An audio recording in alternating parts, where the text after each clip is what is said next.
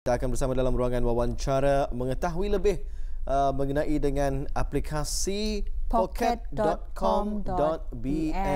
Mungkin ramai di antara kita yang belum mengetahui mengenai dengan aplikasi mudah alih ini.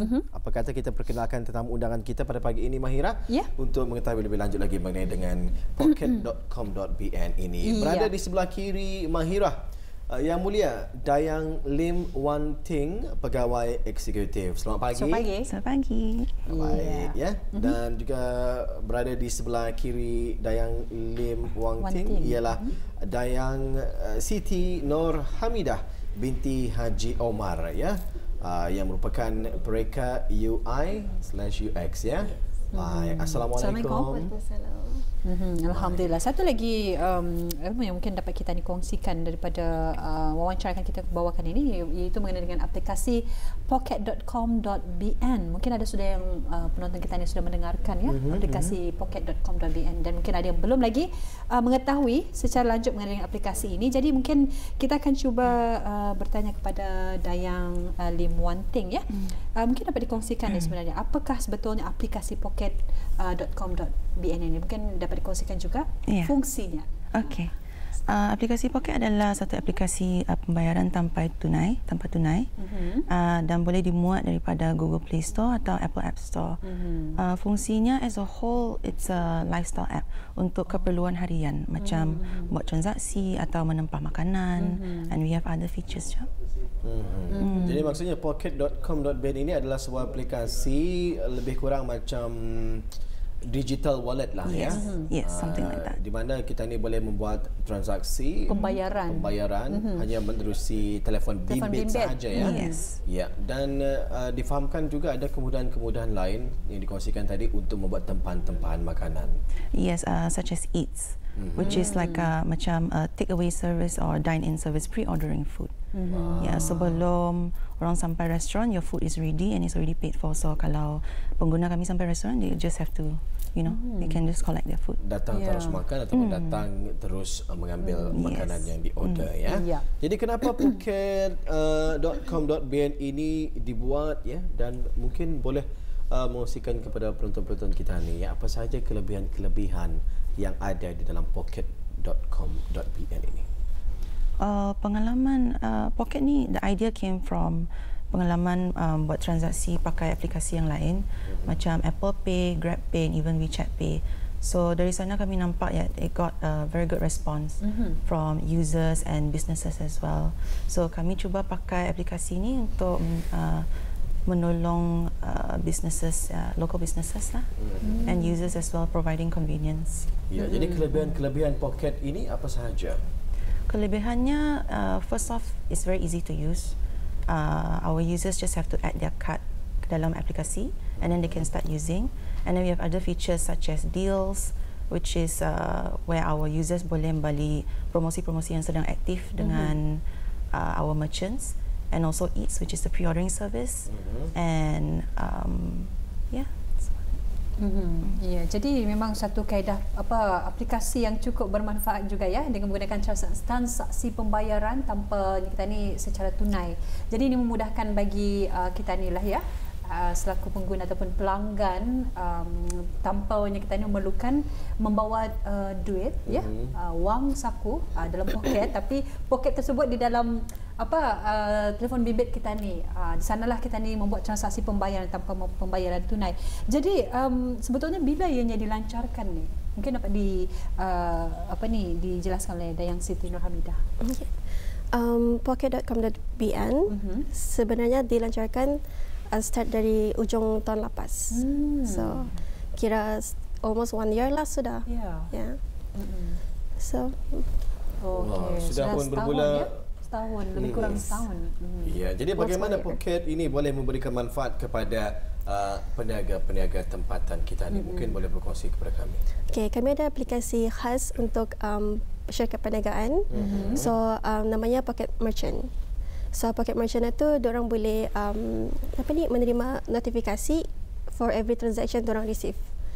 And then the other features, peniaga boleh meminta request bill ke customer. So example untuk macam delivery, so diorang request awal, So the delivery boleh fokus on delivery saja.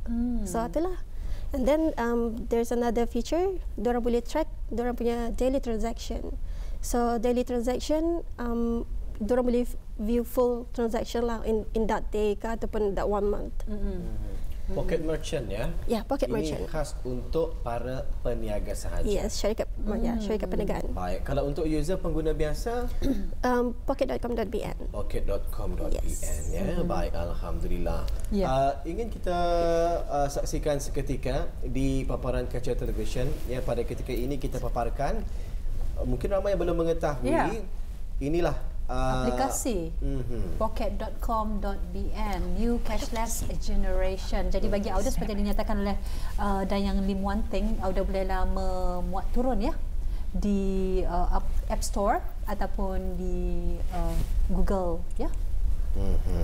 Baik ya, ingin kita ketahui ni berapa banyakkah syarikat-syarikat perniagaan yang mungkin telah pun menggunakan aplikasi Pocket Square ini. Pocket Square, maksud saya pocket.com.bn. Yeah. Okay, so pocket.com.bn, we have like 58 merchants dah, syarikat perniagaan yang berregister under Pocket.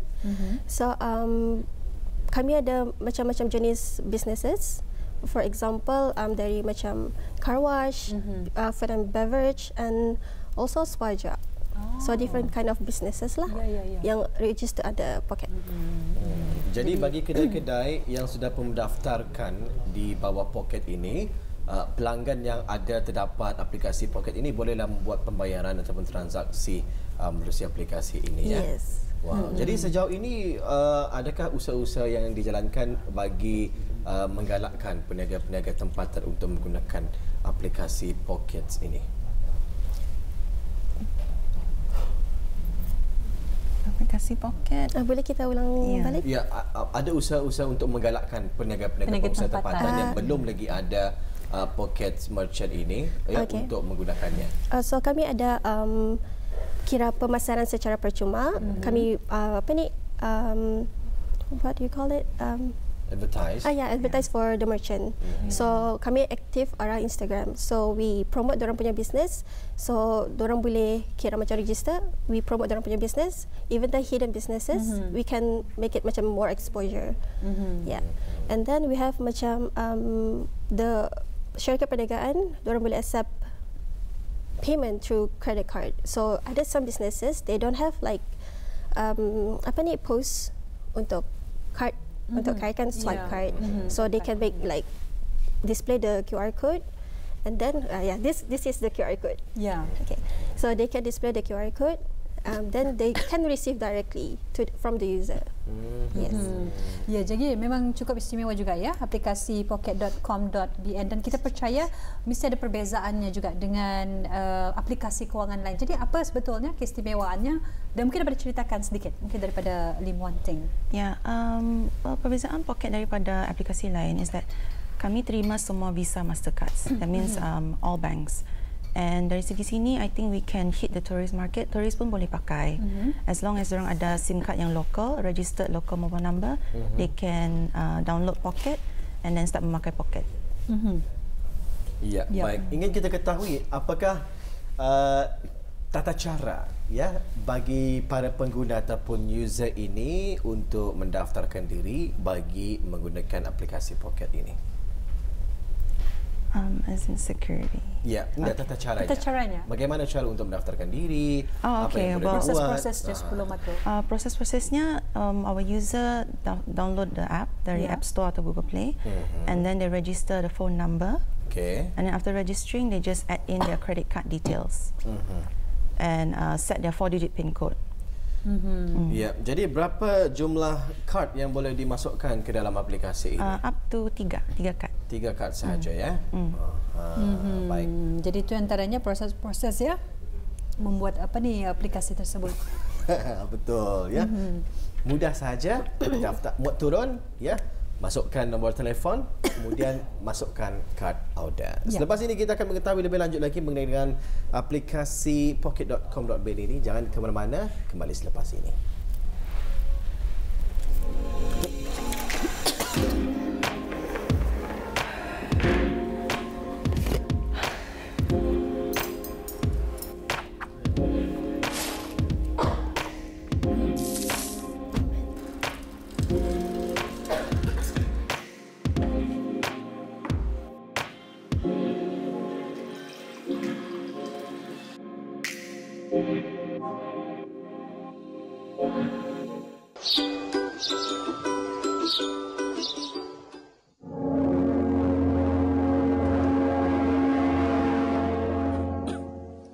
Siapa lagi membuat pembakaran tubuh ni? Assalamualaikum Pak Ji. Dah bisa membakar sampah sarapan ni Pak Ji, membahayakan kesihatan. Waalaikumsalam Wang. Aduh, minta maaf ke. Ani bah banyak sampah rumahan ni Wang, berjurit, baik tadi bakar. Baiknya kita buang sampah ni ke tempat pembuangan yang dilihatkan atau berlanggan dengan serikat yang berdaftar untuk perkhidmatan penutupan sampah. Oh, terima kasih Wang. Minta maaf lagi.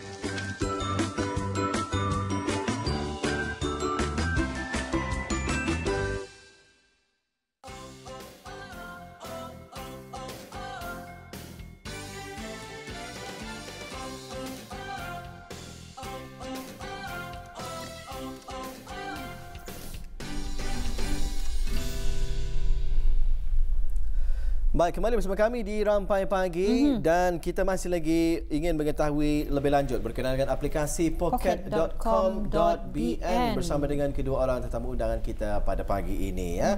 Kalau tadi kita telah mendapatkan penerangan apa dia perincian dan juga kandungan yang ada di dalam aplikasi pocket.com.bn ini. Sekarang kita ingin mengetahui, kita sebagai pengguna pastinya menitik beratkan akan keselamatan. Lebih-lebih lagi ya, keselamatan debit card kita ni ataupun credit card kita ni, apatah lagi kewangan ya.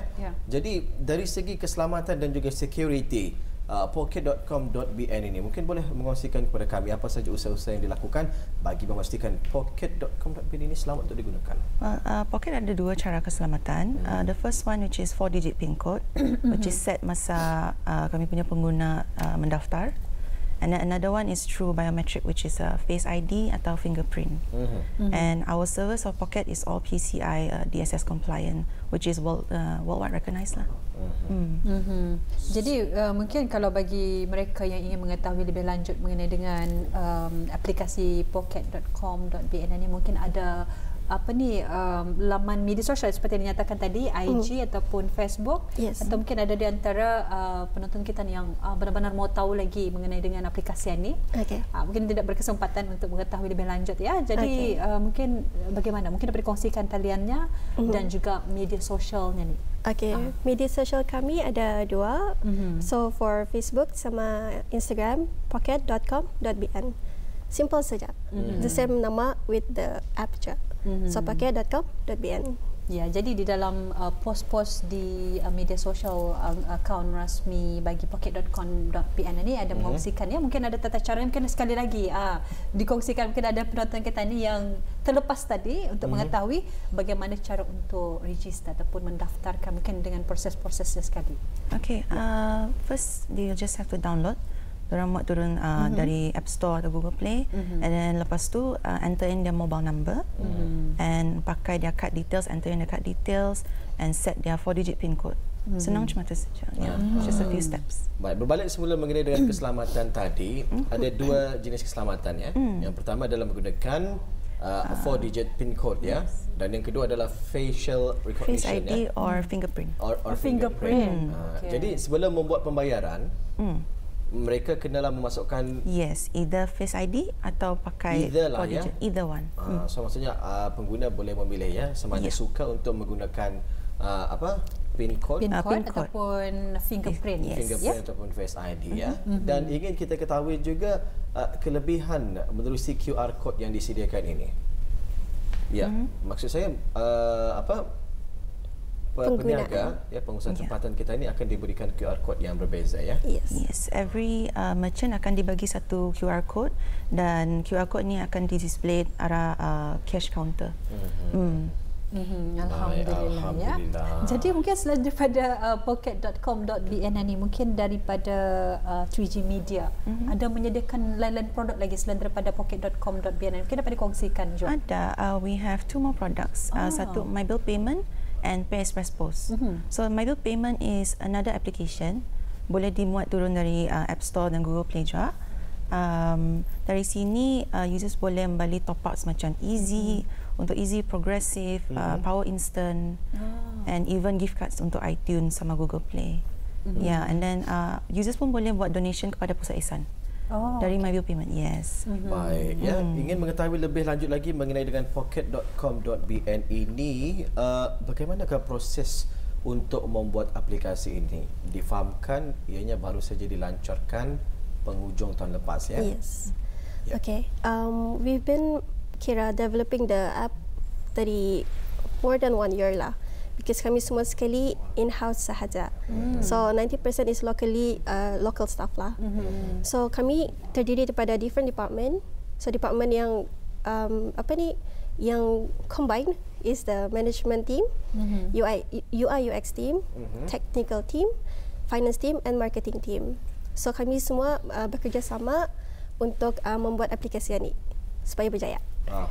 Kalau boleh tahu, developernya ini adalah memang orang-orang tempatan kita ni. Yes, local. Alhamdulillah, ya. Anak tempatan kita ni berkebolehan untuk mendevelop aplikasi seperti pocket.com.bn ini. Kalau boleh tahu juga total ataupun jumlah mereka yang menjayakan projek ini. Dalam 50 lah. Almost 50. Almost 50. Yeah, almost 50. Dan masing-masing dengan task dan juga tugasan masing-masing, ya. Luar biasa sekali. Ya, kebolehan, skills dan kepakaran anak-anak tempatan kita ni untuk menghasilkan satu lagi aplikasi mudah alih, iaitu aplikasi pocket.com.bn. Pastinya memudahkan kita ni untuk membuat pembayaran dengan menggunakan secara dalam talian. Jadi bagaimana dengan sambutan daripada orang ramai setakat ini mengenai dengan aplikasi pocket.com.bn ini? As of now, it's been very well received. Kami dapat sambutan yang baik daripada both pengguna sama syarikat perniagaan lah. Ya, adakah statistik jumlah mereka yang membuat turun aplikasi ini yang dapat dikongsikan? As of now, kami ada 5,000, almost 5,000. Yes. 5,000 orang pengguna. Yes, orang pengguna. Yes. Wow. Cukup dan ramai. vendors yang menggunakan Pocket Square lagi. Pocket.com.bn ini lebih 50 vendor. 58. 58 ya. InsyaAllah jumlah ini akan meningkat lagi semakin ia dikenal ramai, ya. Alhamdulillah juga melihat kepada kelebihan dan juga kebaikan menggunakan pocket.com.bn ini, sebenarnya ianya menyokong, ya, bagi penggunaan transaksi tanpa wang tunai dan juga sebagainya. Lebih-lebih lagi pada ketika ini, alhamdulillah kalau di negara kita penularan wabak COVID-19 adalah terkawal, ya. Tetapi ini mungkin adalah salah satu cara untuk kita ni mengurangkan penjarakan fizikal, ya. Physical contact dan sebagainya, ya. Macam mana tu, ada pemikiran memang ataupun memang ada idea macam mana? Yes. In the beginning when we first started Pocket, it was around bulan 3 where COVID was quite quite high, so we were practicing social distancing. Dari sana, we encourage that cashless payment, so they just have to scan. There's no physical contact, so yeah, from there. Alhamdulillah. Jadi mungkin untuk akhirnya ni, apakah rancangan masa depan untuk 3G Media? Okay. Kami merancang untuk Pocket menjadi salah satu aplikasi untuk semua pengguna lah, untuk keperluan harian. So right when you need it is a Pocket Moto, and we aim to stand it by continuously providing convenience to our user. So basically, this could help to Brunei as it reduce cost of physical money circulation and also better recording of transaction, so which could probably help user to budget their spending lah. So meaningnya user diorang boleh track diorang punya spending. So for now tadi macam like cash saja kan, so dia tahu tracking. So from this app diorang boleh check daily ke monthly, boleh je. So even for the merchant as well, sama je. They can track diorang punya daily transaction. Baik. Ya, alhamdulillah, lengkap sudahlah kita ketahui mengenai dengan aplikasi pocket.com.bn, ya. Mudah-mudahan selepas ini kita doakan lebih banyak pengguna-pengguna yang akan menggunakan aplikasi Pocket ini, ya. Terima kasih, dan insyaAllah ada kesempatan kita akan bersama lagi di lain waktu, ya. Ya, insyaAllah.